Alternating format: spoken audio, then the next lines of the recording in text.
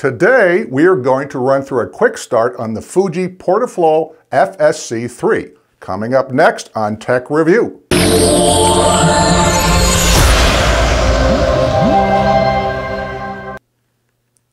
FSC3 is the latest revision to the Fuji Portaflow series portable ultrasonic transit time flow meter. Not much difference from the previous model, FSC2, except the latest firmware upgrade, which slightly enhances the performance speed and includes the latest transducer models. The latest firmware is backward compatible with the FSC2, so when you send in your meter for its annual calibration, if requested, we can upgrade the firmware for you. Now, this is a quick start, so hang on, here we go. Here are the application requirements for your ultrasonic transit time flow meter. This technology works on clean liquid, and it requires no suspended solids. So it will work on an ultra-pure liquid like refined fuels or demineralized water or RO water. And of course, it also works on process applications like drinking water, well water, processed chemicals, cooling tower water, sewage, etc. Applications that are up to about 2% suspended solids. So sludge and slurry heavy solid applications are not recommended and are better suited for an ultrasonic Doppler flow meter. Next, you need a full pipe of liquids. If the pipe is not full, this meter will not work. Contact us regarding open channel flow meters. So, assuming you have a pumped full pipe flow, for optimum performance, you will also need some straight run of pipe. The generic rule of thumb is to mount your transducer with 10 pipe diameters of straight run after an elbow and 5 pipe diameters before the next elbow. Should you not have this amount of straight run of pipe, the best effort solution would be to mount the transducer downstream about 2/3 of the available footprint.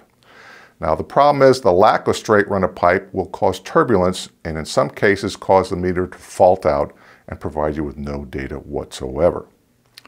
After turning the flow meter on, this is the display screen which will indicate flow. Now we need to program your flow meter for your particular application. So first select Menu, then we will select Site Setup, Enter. We will select Process Setting with the down arrow, Enter. And now we will need to put pipe information in. Now, this is most important. If you do not have the correct pipe information, you will not get a good answer.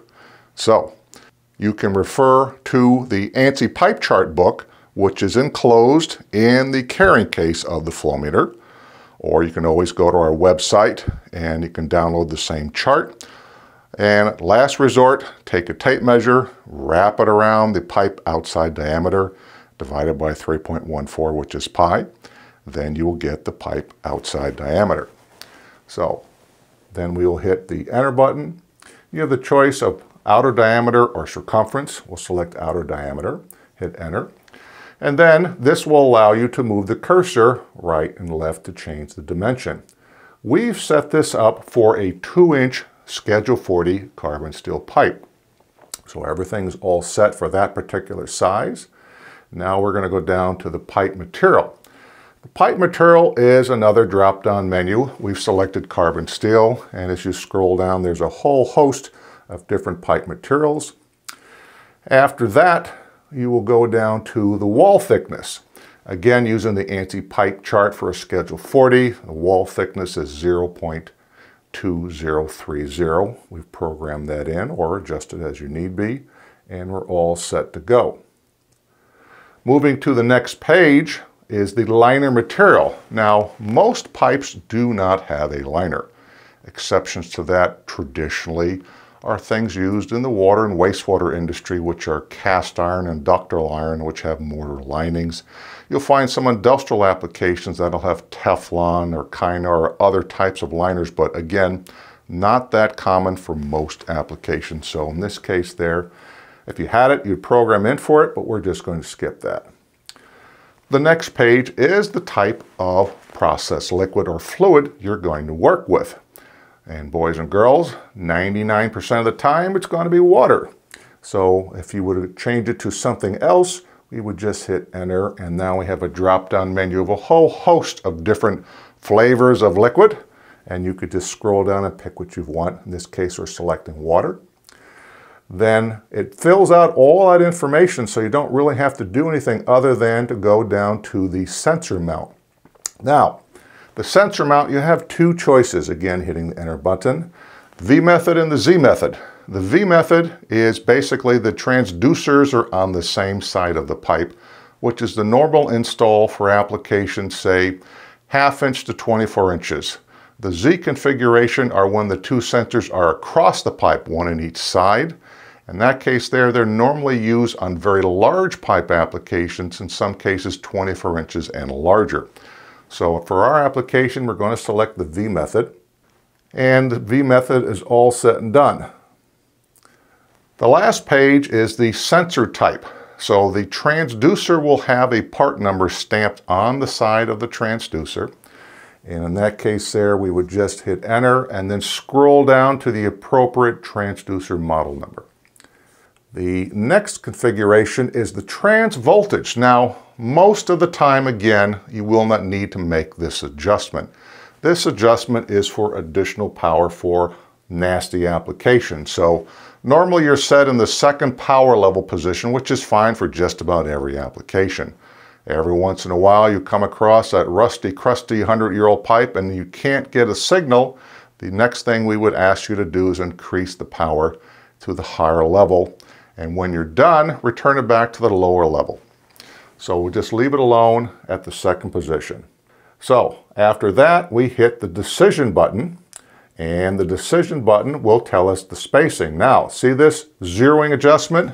Do not adjust the zero on your flow meter, almost for all applications. It's a default for the people that are in the laboratory with the white coats. You really can't get a good zero in the field. The auto zero for the flow meter is just fine and dandy for almost all applications, so do not adjust the zero. But you do see the sensor spacing on the bottom.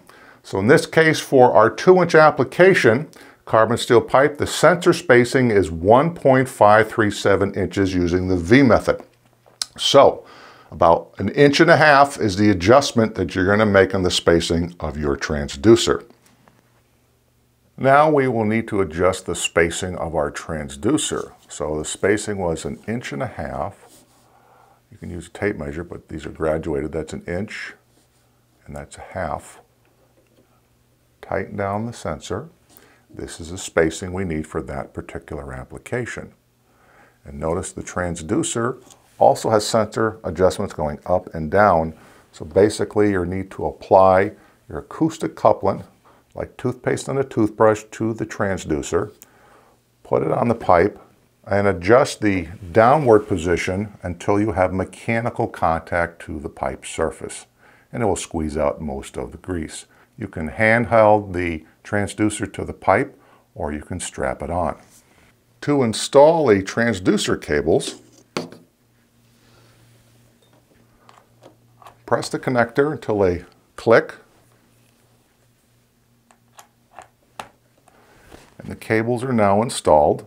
But again, it doesn't make any difference depending on the way you connect the other transducers on the other side. Whatever your preference is, as long as you match the connectors on the other side on the transducer. Next, remove any insulation or loose debris from the pipe surface and apply the acoustic couplant to the transducer. You can handhold it on the pipe for quick spot checks, or for longer flow studies or surveys, clamp it to the pipe.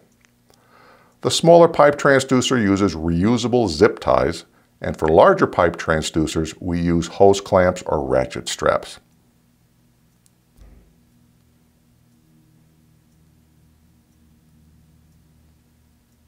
If possible, mount the transducer off the top of the pipe, just in case it has air in it. Now you can read the flow.